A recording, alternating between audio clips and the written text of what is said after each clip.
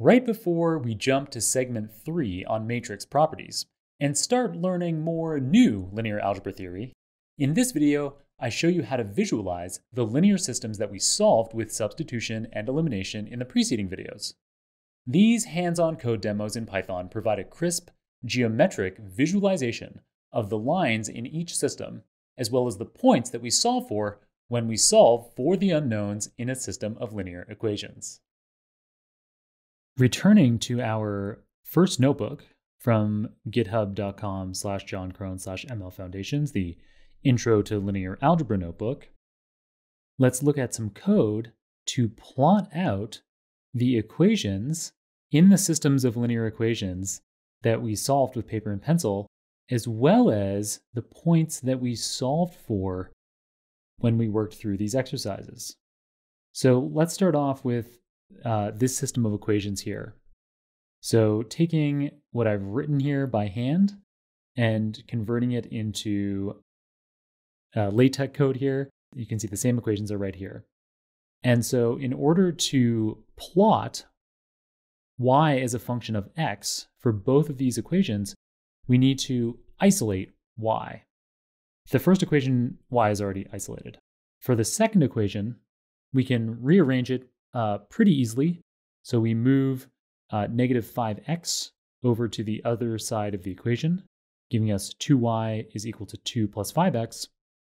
And then we can divide by 2 on both sides of the equation. That isolates y on the left, and it puts this expression here over 2, which can be simplified a little bit to this here, 1 plus 5x over 2. All right, so now having our two equations, let's actually create them as plots in Matplotlib. So similar to what we did with the bank robber and sheriff plot that we created early on in this machine learning foundation series, we have to simulate x values over some particular range. We've already solved these equations, so you kind of know the rough range that you'll need x and y to be in order to create a nice plot. So that's definitely helpful. For example, we know that the x point that we're solving for is going to be x is equal to 2 and y is equal to 6. Right? So we know that from having solved the system of linear equations already by hand. If you hadn't already solved it by hand, then you'd have to do some guessing back and forth as to what your parameters should be. Since we know them, I know that this range, negative 10 up to 10 for my x values, is definitely going to be more than enough. And so we create 1,000 x values spaced evenly over that range from a negative 10 to 10. That exact number doesn't really matter all that much. Then we use our two equations. So our first equation is y equals 3x. So I'm going to call it y1 is equal to 3 times x. And then for our second equation, our second y is here. So we have y is equal to 1 plus 5x over 2. Y is equal to 1 plus 5 times x over 2. All right, so now that we have our two lines, so our two sets of y values as a function of x, we can plot them out as lines in Matplotlib. This is very similar code to what we used earlier to create the bank robber and sheriff plots. And I used all of the same colors, and in an odd coincidence, the plot itself looks quite similar to the bank robber and sheriff example. The next example I have coming up looks a bit different in terms of the configuration of the lines and such. So we create our plot, and then I add some simple labels, x and y, to the x and y axes respectively, set reasonable limits for the range of x and the range of y axes. In this case, I wanted to show 0, 0 in the plot, but I also wanted to show obviously the point where our two lines intersect, because that's the whole point of this plot. So I just picked some values, so up to 3 on the x-axis and up to 8 on the y-axis to capture all of that. Just like the bank robber and sheriff example, I'm plotting one line in green and one in brown arbitrarily. There's no reason why I would pick green for one and brown for the other. But yeah, so y1 is a function of x. So green is our first equation, y is equal to 3x. And then our second equation with y2, this equation here, is in brown. And so we can see the brown line has a slightly lower slope than the green line. And so even though the brown line has a higher y-intercept of +1, eventually the green line catches up to it here. And we know that that point where the two lines intersect is at x equals 2 and y equals 6. We know that from having solved it already.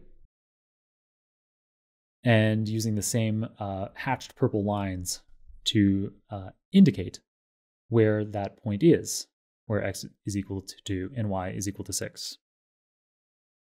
So hopefully that's helpful for understanding visually what we're doing when we're solving for unknowns in a system of linear equations. We have just 2 dimensions here, x and y, so we can visualize this in a 2-dimensional plane. If we had x, y, and z, then we could use a 3D plot to show a point in 3D space that we're solving for. Beyond that, it would be hard to create a visualization in 4 dimensions and so on. But you can nevertheless, even though it's hard to visualize 4 dimensions or more, solving for unknowns in a linear system is the same kind of idea of identifying the point where the lines cross over, whether it's a 2-dimensional space or a higher dimensional space. All right, so as one further example, let's also go through the elimination example that we worked through together.